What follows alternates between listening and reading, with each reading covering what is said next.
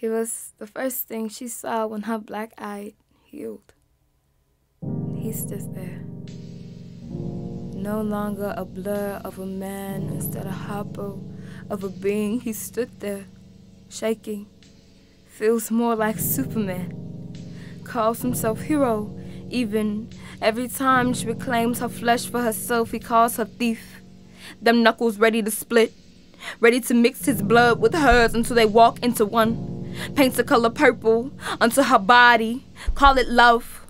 Hold her like you said you would, arms wrapped around her waist, call it passion. The night is so full of promises, the whisperings of broken vows don't sound the same under daylight, call it a leash. Squeeze her tightly until you force her skin to make way for you. Wrap your chainmail fingers around her neck until you convince her to breathe for you. Tell her that you will love the Sophia in her voice as long as she is not outspeaking you.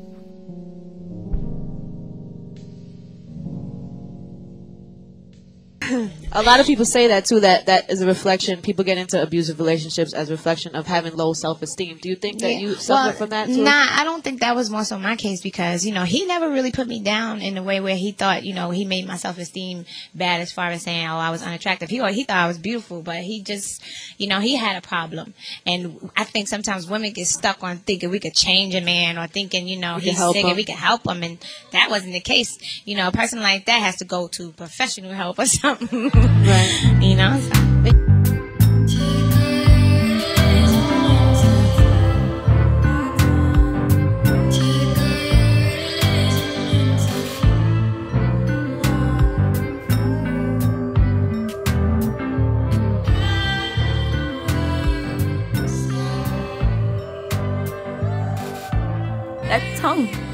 That tongue will face whiplash out at her until blood is flowing as much on the outside as on the inside.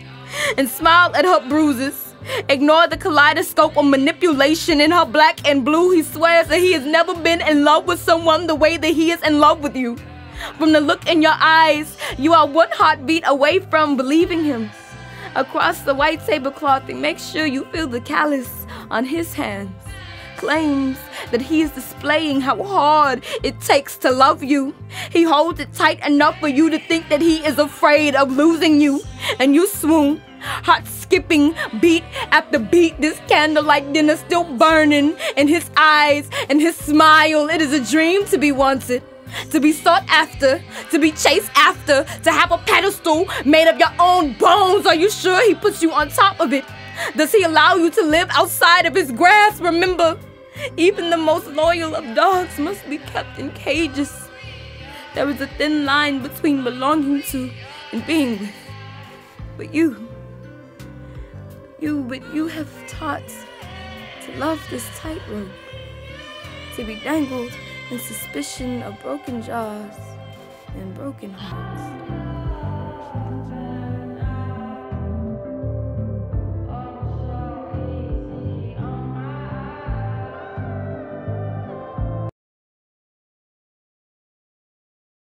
Tell me that you love me, baby, even if you don't. Whoa.